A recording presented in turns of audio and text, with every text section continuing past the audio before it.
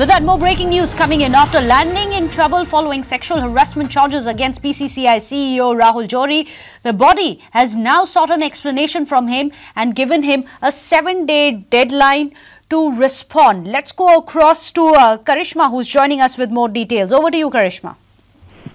Well, yes, absolutely. The Committee of Administrators have issued a press release in which they say that they have seeked an explanation from the BCCI CEO Rahul Johri, and once he submits his explanation, only then will any further course of action be decided upon. But sources within the body, confirmed to us that this is a third-person account. This is an anonymous person. It's not even the victim herself talking, so there wouldn't be any major action as far as the BCCI CEO is concerned. But for the moment, an official explanation has been asked. We'll have to wait for that. 7-day deadline has been given to him. What's going to be his reply? We'll be tracking that very closely. Thank you so much, Karishma.